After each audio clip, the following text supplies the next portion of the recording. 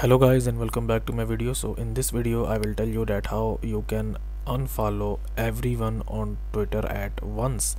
So this can't be done from a phone, so you have to actually log in to your Twitter account from your PC, and when you are logged in you will open up the Chrome web store and you have to install this extension here, which is his Twitter unfollow all, and you have to install this application into your browser here, and then you will see this application here on the top, and then you have to open up Twitter, and then you have to go into your profile, and here you can see that I am following 154 persons.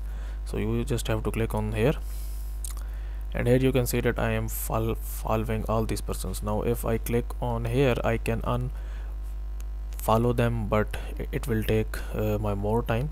So you just have to click on this extension here, and then you just click on start, and this will automatically unfollow you from every account. So that's how you can unfollow everyone from Twitter at once.